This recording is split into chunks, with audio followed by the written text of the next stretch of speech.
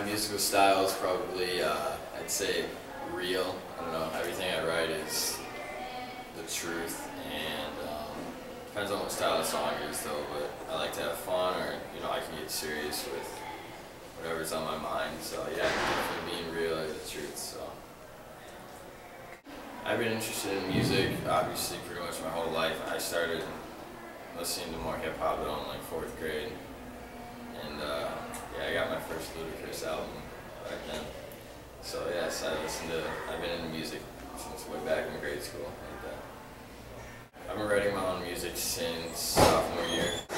My favorite original song, well, I guess I should just name off like 3, because one of them I produced myself, which is called In The Mix. That's more of like a fun song, people would like that one. I like Dreams and Fantasies because I guess my lyrics in that one are, I like that one a lot, and then that one's pretty real. And then one of my recent ones, I like the, I don't know, it's kind of, it's fun, it's like maybe like a little attitude in that song, so I kind of like that one too. As of right now, music's kind of just a hobby, maybe a little more than that, but yeah, it's something that's definitely just fun to do, and when I have free time, and if I have something on my mind, then obviously music's a good way to kind of express that.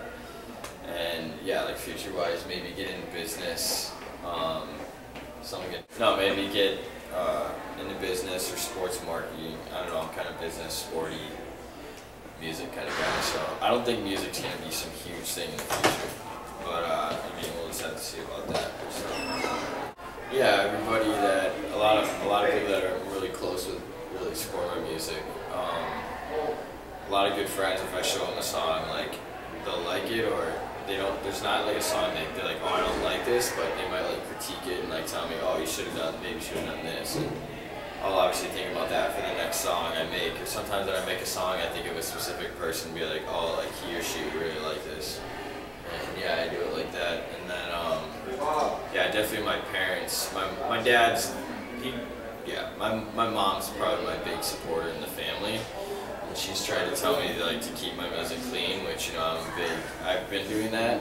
And she hasn't really needed to tell me that, but yeah.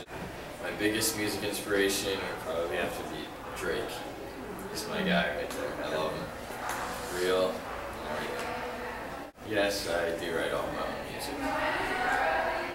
Well, obviously it would be sweet to do it for Drake, but I don't think he's ever performed in Minneapolis or Minnesota. So, but if it was like a smaller venue, maybe an artist that isn't like huge, he's maybe trying to go on the come up, like maybe he's like pretty big on YouTube, but like he's not like super famous and stuff. That'd be kind of cool. I probably produced over like 20 songs. I mean, I've made beats, but like my songs personally probably a little over 20-ish, maybe. Yeah. Just be yourself with your music. Be real.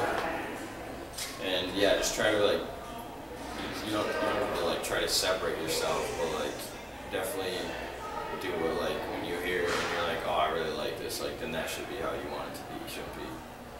If you're making music and other people like and you're kind of like, yeah, it's alright, then I probably wouldn't like what I'm doing. But if you like what you're doing, then yeah, that's how it should be.